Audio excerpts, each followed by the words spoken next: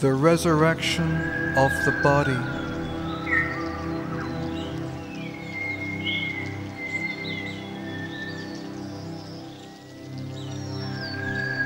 In that day, the master of the feast will say, I have saved the best until the last.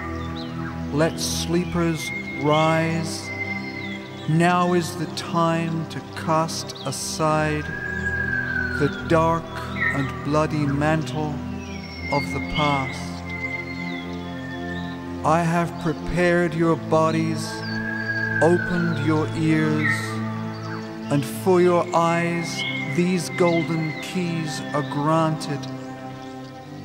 Unlock this world, breathe in this atmosphere where hidden colors and unheard harmonies are like flowers of the field, now carefully planted among the ringing choirs of wood and stone, among the clear streams pulsing from their source. Rivers and waterfalls blend their melodious tones, and every creature lends its native voice. Please take your place beside them. Find your tongue. Combine with them in their ascending song. With gentleness and with a craftsman's skill, I am reweaving all these shining threads into a vibrant tapestry of forms. Patterns unfold, they echo, resonate. This is the synthesis, at last unveiled. This is the vision.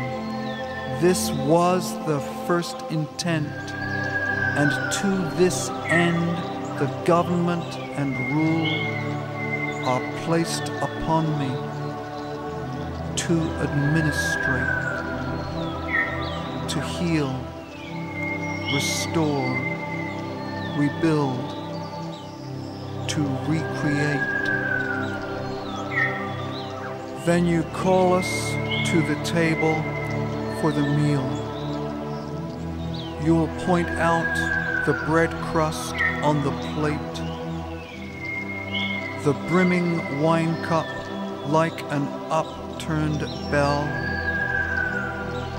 The things you tell us now will bring to mind how these simple, common elements were once aligned to draw us closer to our true estate. Engraved upon your hands, your broken heart enfolding us. But now in this new light, you'll sit among us, knowing each by name. Our king, companion, firstborn brother, friend. Who knows when that will be, but we still wait. Until that time, help us to understand